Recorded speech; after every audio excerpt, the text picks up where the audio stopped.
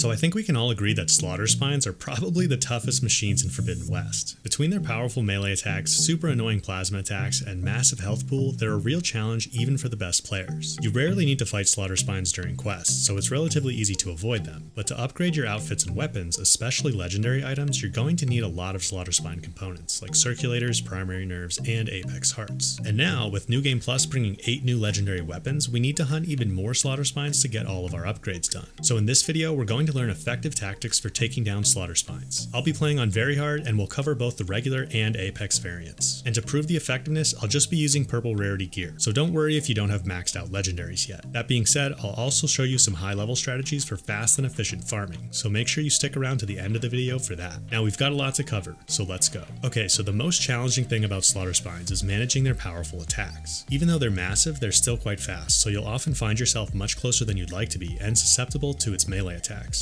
If you can manage to keep your distance, then you'll be rewarded with an onslaught of plasma attacks, including ground bursts, laser beams from both the tail and mouth, and plasma tracking orbs that launch from the spine launchers, just to name a few. Dodging all of these attacks can be really challenging, and on higher difficulty levels, it seems like if you make even one mistake, you're toast. So, my strategy is to minimize the number of attacks we have to deal with. To do that, we're going to keep the Slaughterspine immobilized as much as possible. There are two tools that are particularly good for this, a rope caster and drill spikes, which we'll use both of at different points during the fight. The rope caster is the obvious one. If you aren't already using a rope caster in your loadout, specifically the elite rope caster from Thornmarsh, then I highly recommend you pick it up and upgrade it as soon as possible. However, remember that rope casters work a little differently than in Zero Dawn. Just tapping R2 to fire ropes won't work very well because they'll be blocked by armor plates. To use the rope caster effectively, you need to hold down R2 at least a little bit to draw and charge up your shot. A heavy weight like the Slaughterspine is going to require 3 partially drawn or 2 overdrawn advanced binding ropes to tie it down. This is our very first step in our Slaughterspine strategy. Tie it down with the elite rope caster. With the Slaughterspine tied down, we're now going to take advantage of its weakness to frost and freeze it into the brittle state. This will double any damage we do, which will help us bring down the Slaughterspine's massive health pool. Now, it's a little counterintuitive, but you actually don't want to target any weak points or even unarmored areas when freezing it. In fact, you want to target a big armor plate like this one on the Slaughterspine's thigh. That's because dealing any significant amount of damage will degrade the tie-down state quickly. By hitting an armor plate, we can reduce the elemental impact damage dealt by our frost arrows, but our elemental buildup is unaffected. With a couple volleys of triple-notched advanced frost arrows, we'll be able to freeze the Slaughterspine while keeping it tied down. Now, what's really nice about this approach is you don't need to rush once you have the Slaughterspine frozen. The brittle state lasts for 25 seconds, and the tie-down lasts for a total of 90, so we have plenty of time to reload weapons, heal, reposition, or do anything else you might need to do in the middle of a fight. In this case, we're going to take advantage of our time window to maximize our damage output to the frozen Slaughterspine. I've done some testing, and I've determined that the plasma core, which is this small dome on the Slaughterspine's chest, has the highest damage multiplier of all its weak points, clocking in at 2.5. That multiplier, combined with our 2 times brittle multiplier, will let us absolutely melt the Slaughterspine's HP. Now, keep in mind that the plasma core is initially covered by the plasma earth blaster, so we need to remove that first. And be careful not to confuse the plasma core with the larger plasma energizer that's further up the Slaughterspine's chest. You won't deal as much damage hitting this, so you'll want to make sure you're focusing on the small core. The best way to get an angle on it is to stand off to the side of the Slaughterspine so you can fire between its arms and legs. Okay, so which weapon are we going to use to deal damage? Well, we have some different options depending on your playstyle. Personally, my preference is to use advanced bolts on a bolt blaster, specifically while using the sustained burst weapon technique and the Rangemaster Valor Surge. In my opinion, the bolt blaster offers the best balance of enough precision to actually target the plasma core, but also a high enough fire rate and spread that we don't have to be super accurate. Plus, bolt blaster ammo is relatively cheap. I'll discuss some other options for dealing damage after the live demo, but I feel the bolt blaster is the best choice for most people. Remember, you can trigger concentration while using the bolt blaster to make it easier to aim at the plasma core.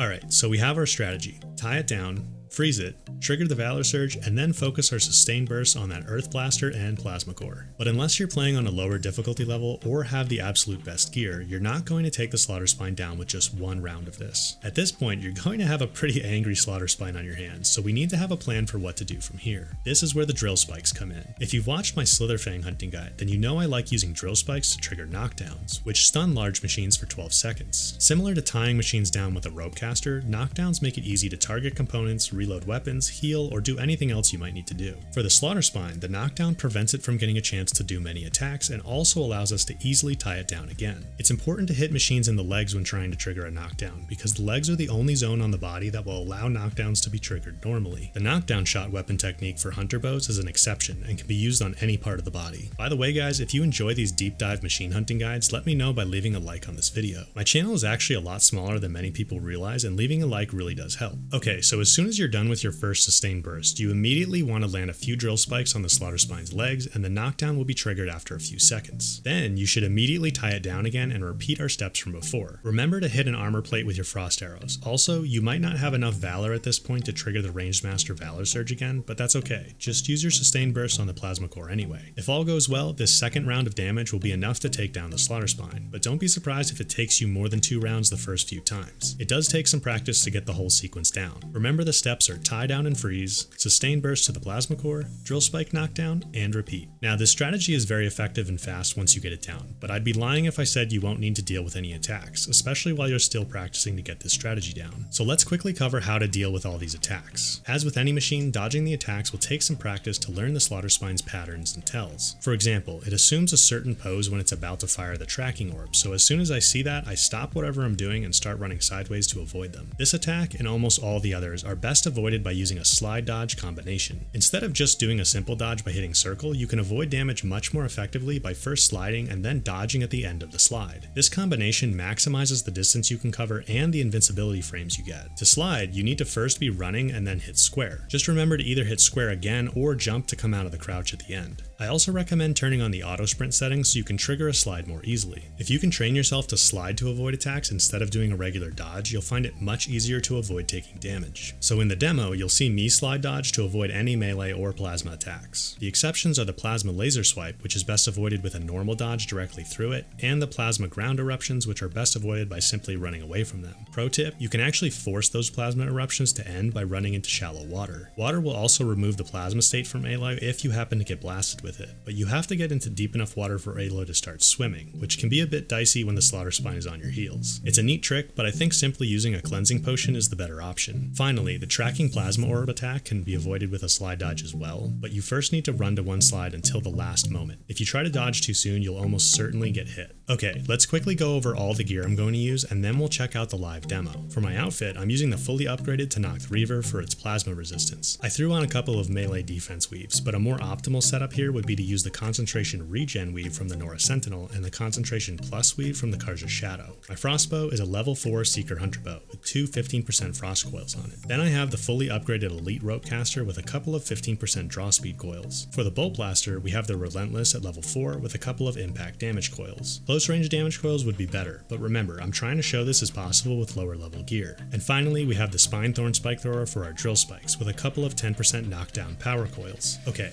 let's check out the live combat. Alright guys, so we're here on the coastal Slaughterspine site, the one on the mainland, and I'll show you my difficulties on very hard, aim assist is on default, and I'll also show you that my outfit really is the Tanakhth Reaver. You know, with Transmog now I could just like apply the look, but it really is equipped, so I'm really using that. I'm going to preload 3 advanced frost arrows. Also going to scan the Slaughterspine so we can highlight the Earth Blaster and the plasma core so we can see those a little easier. Now, when I go for the ropes, that's our first step, you're going to see me slide and draw.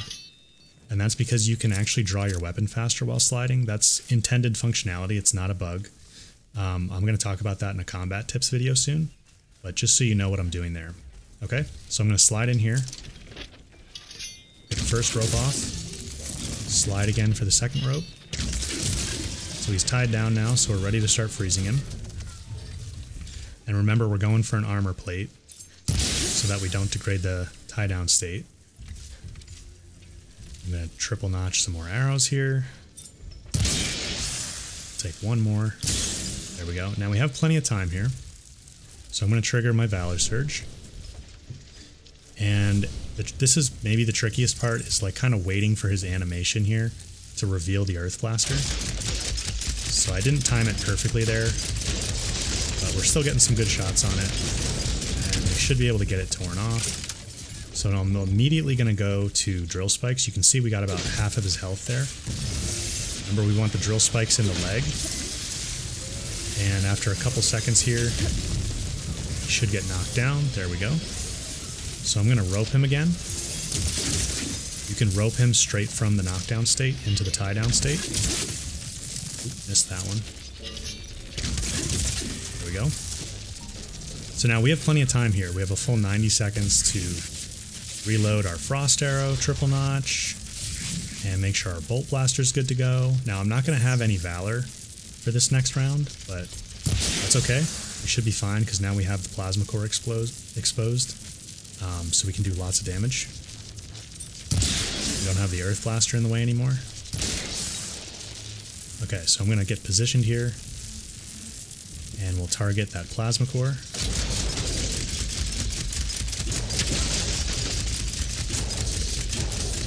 And there you go. It's almost too easy. As you guys can see, the Bolt Blaster's Sustained Burst stacked with targeting that Plasma Core, the Rangemaster Valor Sword, and the Brittle State really lets us knock down the Slaughterspine's health quickly. Knocking it down with those drill spikes also helps keep it immobilized and makes it easy to tie it down the second time. Now I know I made that look pretty easy, but remember I've practiced a lot to get this approach down. So if you're not getting it right away, don't sweat it. Just keep practicing small chunks of the strategy until you can master the whole thing. And don't be afraid to reload from your last save to practice without wasting resources. Also, remember that I wasn't using the best possible gear here. If you have fully upgraded legendary gear, you can literally take down the Slaughterspine in a single sustained burst, and you don't even have to rope it down or target the Plasma Core. But even without the best gear, as you get more comfortable, you'll be able to skip some of the steps like knocking it down with drill spikes or even skipping the tie down steps altogether. Now before we check out the Apex, I want to give you guys some alternative strategies in case this one doesn't really fit your playstyle or if you want something a little more advanced. First, if you don't like getting up close with the Bolt Blaster, then you can certainly use it from range. You won't be able to deal as much damage without being able to hit the Plasma Core, but you can focus on the spine launchers for a pretty good boost. Spread Blast can also be a good weapon technique to use on the Bolt Blaster, especially if you like to coil yours with critical hit chance or damage coils, but you won't be able to target the Plasma Core very effectively with this either. If you don't like the Bolt Blaster, then you could use a Sharp Shot bow to land powerful shots on the Plasma Core. In that case, I'd recommend using the Power Shots Valor Surge to boost your damage as much as possible. Another option is to use a Spike Thrower. Explosive spikes can either be used as single spikes with power shots or the Splitting Spike weapon technique to boost their damage, depending on which one you like more. In either case, you'll again want to target the spine launchers. Drill spikes can be a lot of fun because you just need to land them and they'll do most of the work for you, dealing a bunch of damage over time, especially to a frozen machine and when coiled with damage over time coils. You can also use them with the Power Shots Valor Surge to boost their damage even further. It can be tough to land spikes right on the Plasma Core, but even if you miss and just hit the body, drill spikes on frozen machines will deal a ton of damage. Of course, we're already doing this a bit when we use the drill spikes for knockdown. For you Warrior Bow fans, the Spread Shot weapon technique can certainly be a great way to dish out lots of damage on the frozen Slaughterspine, but you'll need a high-level Warrior Bow like the Karja's Bane for this to be effective. That being said, Warrior Bow ammo is very resource efficient, so this can be good if you want to conserve materials. And finally, a Shredder Gauntlet can also be a very resource efficient way to deal damage to the frozen Slaughterspine. If you're a Shredder enthusiast like me, then you might actually just use shock shredders for the entire fight. This isn't the fastest method, but it's very resource efficient and a lot of fun. I'll link my Shredder Gauntlet Masterclass video down below in case you're interested in how that works. Okay, now let's come up with a strategy for the Apex Slaughterspine. Other than the obvious increases in health and attack strength, the biggest difference with an Apex is the fact that it's resistant to frost instead of weak to it. If you watched my elemental damage video, then you know that Purge Water can be used to remove elemental resistances, but the Apex is resistant to Purge Water as well, so it won't be easy to drench it directly. Fortunately, it has a Purge Water sack on each arm, so all we need to do is explode one to trigger the drench state. It can be difficult to hit these while the Slaughterspine is moving around, so I suggest your first step is either to tie it down with ropes or trigger a knockdown using drill spikes. I like to start by hiding in tall grass and stealthily landing a few drill spikes on one of the legs. After a few seconds, the Slaughterspine will fall over. Moving quickly, we can easily land a few explosive spikes near our Purge Water sack to blow it up and trigger the drench state. Now, with the Slaughterspine drenched, we can freeze it much more easily and use the same strategy as the regular variant. Tie it down, freeze it, and then do a Rangemaster boosted Sustain Burst on the Plasma Core. Again, knocking it down with drill spikes after the first Sustain Burst can make it easier to target the other Purge Water sack. By the way, Purge Water will disable all of the Slaughterspine's plasma attacks on either variant, so if you're having trouble with those, you could use Purge Water arrows or bombs to drench the Slaughterspine in between freezing it to prevent it from using plasma attacks on you. Now, if you've got fully upgraded legendary gear, you can take the Slaughterspine down much faster. All you need to do is freeze it straight away with your Sunscourge and then use a Rangemaster boosted Sustain Burst on it. You don't even need to bother with the tie down or knockdown steps if you're using long range damage coils on your Bolt Blaster and keep your distance. The Apex will take 2 rounds of Sustained Burst, but you can still take it down super fast. fast. This is the quickest and least resource intensive way I found to farm Apex Slaughterspine Hearts. If you want to do this, I recommend triggering Rangemaster as the very first step, even before freezing the Slaughterspine, so you have the maximum amount of time for your sustained bursts. Alright guys, that's my master machine hunting guide for Slaughterspines. Like I said at the start, Slaughterspines can easily be considered the toughest machine in Forbidden West, and I know a lot of people struggle with them, so I hope this video helped you out. If you enjoyed this video or learned something new, leaving a like would be much appreciated and really does help. I'd also love to hear what you guys think are the best ways to deal with Slaughterspines, so leave me a comment about that down below. As always, thanks for watching, and I'll catch you in the next one.